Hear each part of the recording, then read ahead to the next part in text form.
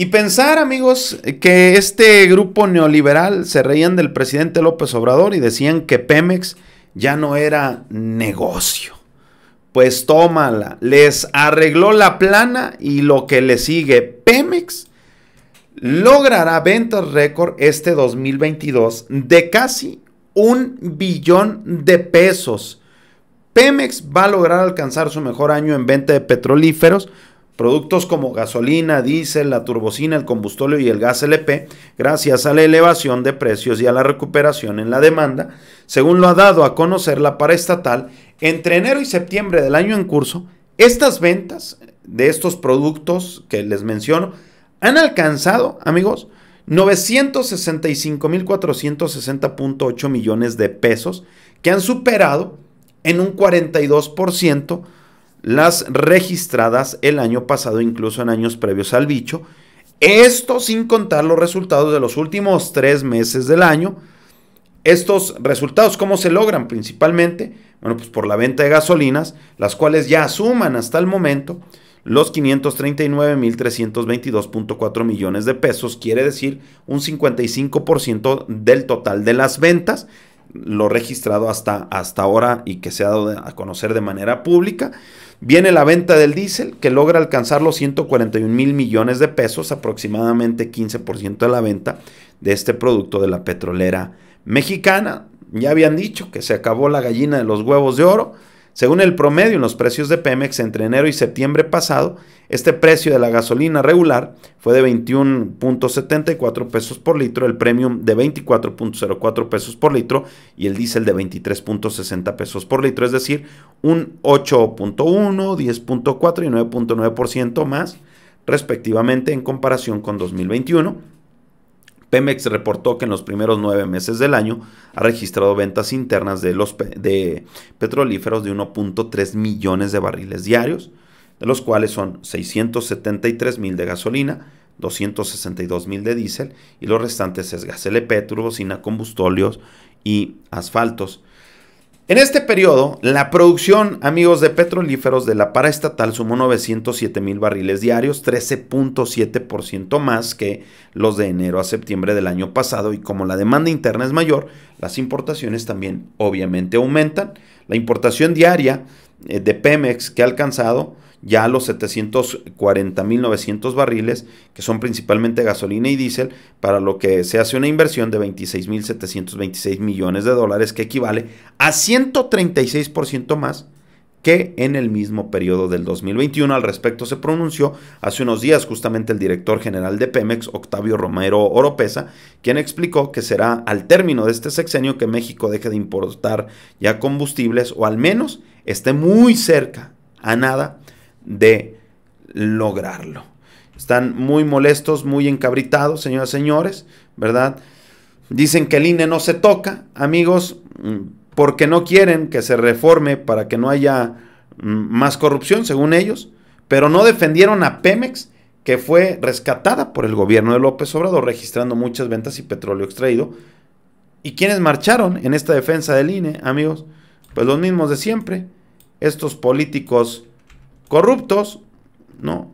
Pemex por décadas saqueó la riqueza petrolera, intentaron quebrar a la empresa, cambiaron la ley para privatizar los yacimientos, abandonaron las refinerías, hicieron fortunas con la importación de gasolina y con el huachicoleo, pero Pemex sigue en pie y hoy, orgullo dos bocas, no decían nada, amigos, amigas, de Pemex no se toca ni nada de eso, ¿no?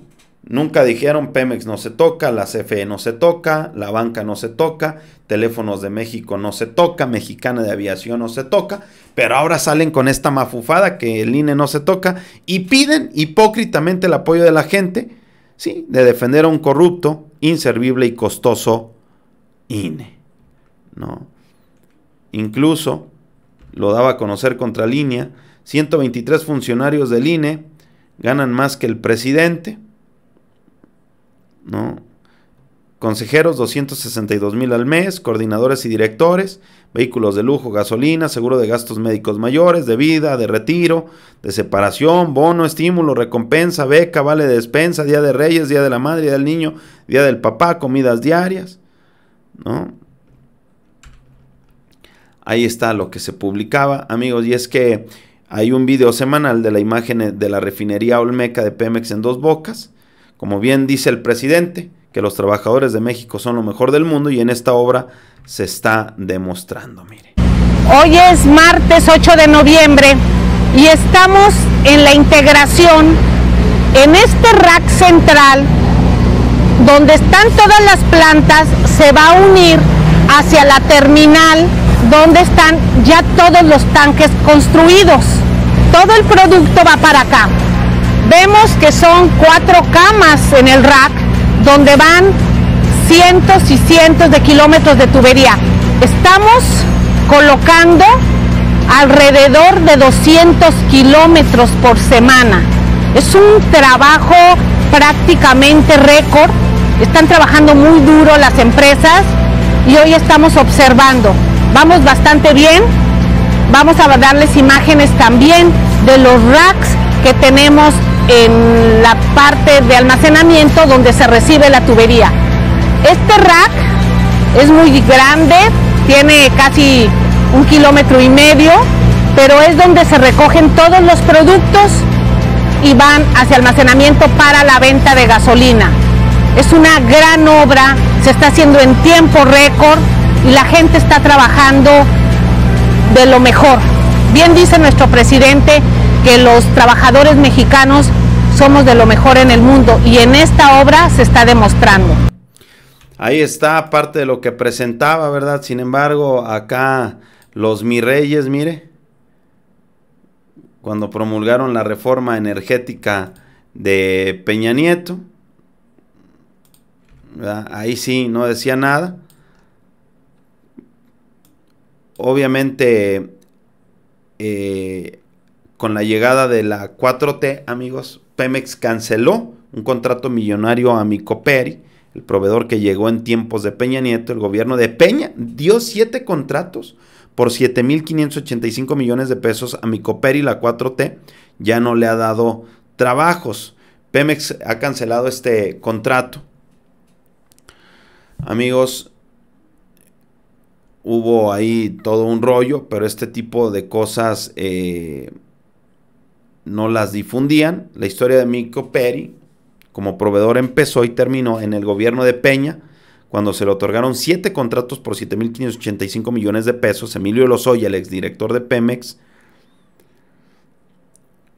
pues era el que le entregó a esta empresa 6 contratos. Una compañía italiana, amigos, ¿no? Que incluso pues es interesante cómo se da a conocer estas 6 claves para poder entender lo que significa la captura de Emilio Lozoya. Y se habla de una trama, pues de quién es, cómo llegó, por qué está acusado, cuándo se empezó a investigar a Lozoya. Realmente cuando estalló el escándalo de Odebrecht fue en el 2016. México se convierte en uno de los pocos países que miró para otro lado, aunque directivos de la constructora habían confesado el pago de 10.5 millones de dólares a funcionarios de Pemex entre el 2010 y 2014, ¿no? Incluso López Obrador, bueno, pues ha venido luchando con la corrupción en este sentido para sacar a todas estas escorias, ¿no? Que pues obviamente saben que están atorados, amigos. Se habla de los sobornos en Pemex por 2,000 millones de pesos para financiar la campaña de Enrique Peña Nieto. Estos audios obtenidos por a los que contrataron ahí por oro negro relatan cómo funcionarios de Pemex en la administración pasada pedían los moches. Hay unos audios que se daban a conocer, ¿no? Ya la Fiscalía General estaban ahí pues con las denuncias, ¿no? Para darle ahí candela. Hay que estar obviamente muy atentos, amigos, amigas, porque pues falta también hasta dónde lo va a poner la gente de Emilio Lozoya, los abogados que están pidiendo tener la cabeza a Luis Videgaray, y que esto pues no ha terminado, esto apenas está arrancando. Señoras y señores, hasta aquí la información. Agradeceré como siempre su like, su suscripción, su comentario. Cuídense mucho. Si el creador no dispone de otra cosa, damas, caballeros, soy Polo Puga. Nos vemos en un siguiente video. Adiós.